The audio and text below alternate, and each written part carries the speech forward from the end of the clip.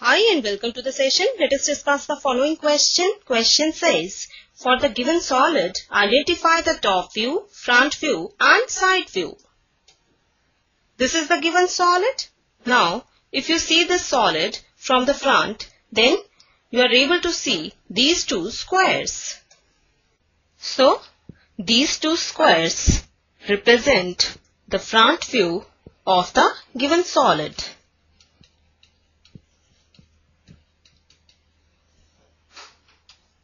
Now if you see this solid from this side, then you are able to see these two squares. So, side view of this solid is represented by these two squares. So, here we can write, this is the side view of the given solid.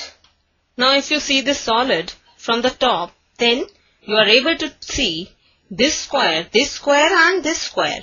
So, here, this is the top view of the given solid. Clearly you can see this is the top view of this square and these two squares are the top view of these two squares present in the solid. So our required answer is, first part is the top view of the given solid, second part is the front view of the given solid, and third part is the side view of the given solid. This completes the session. Hope you understood the solution. Take care and bye for now.